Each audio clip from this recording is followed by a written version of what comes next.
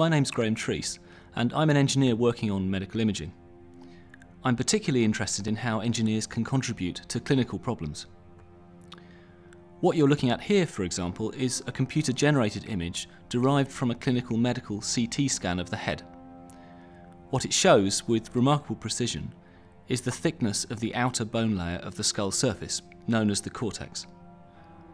The areas that appear in pink show regions of the skull where the bone is less than 0.5 millimetre thick. The dark blue areas are more than 4 millimetres thick.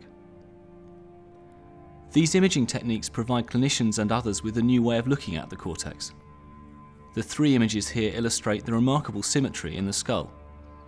In the case of this individual, you can also see some asymmetry just above the eye socket at the location of a past injury. These same techniques are also being used to look at other bones in the body, such as the hip and spine, to find out whether these bones are at risk of fracture.